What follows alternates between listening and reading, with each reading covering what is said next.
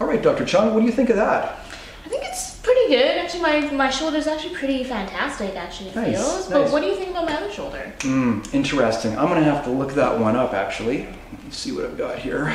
What's this book? What do you got there? Oh, this is the Orthopedic Assessment Text. It's one that every doctor and therapist should have. You think I should have it? You absolutely should have it. It's got a fantastic layout and yeah, just a bunch of good information. But this book, just for utility, is way better than any other book that you have available. Interesting. How does that compare to McKee's Orthopedic Assessment? Orthopedic Assessment, well, random doctor in the back, let me tell you. Compared to the Orthopedic Assessment Text, we have a better compact size, and the layout when you're looking at any of the tests, ooh, that's the x-ray and radiology, ooh, that's the anatomy. When we talk about our tests, oh, that's the neurology. Let me get to the right, oh my gosh, so much good information on our stuff. Each test that we talk about has a simple procedure, interpretation, clinical notes that you should know about it, and then we give a ranking just like McGee does. We also have supporting video on our website that you can watch for all these tests.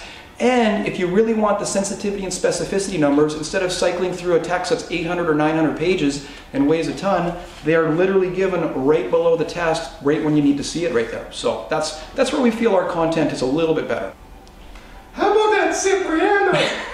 well, random therapist in the back. Cipriano, you know, that one is, that's a good book, but I'm pretty sure we got him beat too. Way more references. Over 3,500 references and images in this textbook. Wow. Okay.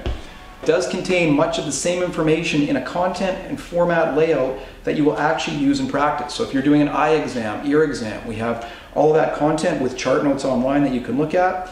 And you can go ahead and see the differentials that we give in small tables as well for abdominal pain, whatever you're looking at. And unlike those other books, flip it around and you've got yourself a Snellen eye chart, you've got yourself a pain scale, a couple of rulers, and a pupil gauge, color blindness checking, and all that, all in one easy package that you can take with you wherever you go. Yeah. Wouldn't you say it's fantastic? Always.